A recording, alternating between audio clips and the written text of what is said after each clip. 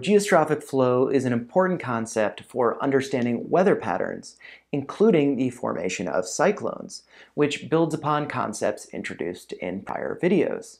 Geostrophic flow results when the forces acting upon the movement of air or water are in balance, such as when air is induced by a pressure gradient but then comes into balance with the Coriolis effect.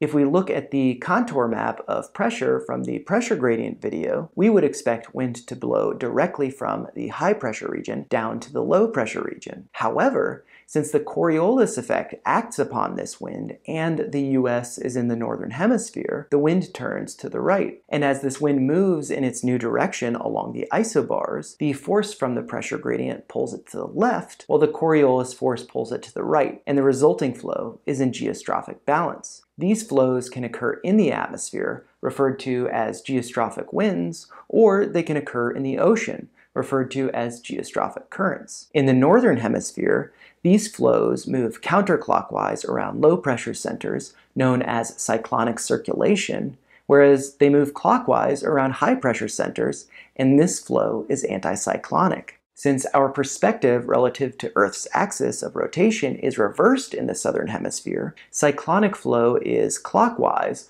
while anticyclonic flow is counterclockwise.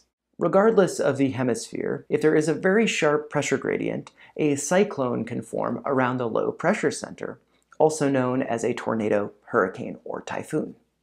Hopefully that overview was easy to understand, and in the next video I'll have to talk about the different types of wind or perhaps ocean currents. So make sure you subscribe to the channel for more great content that connects you with the science and the concepts behind it.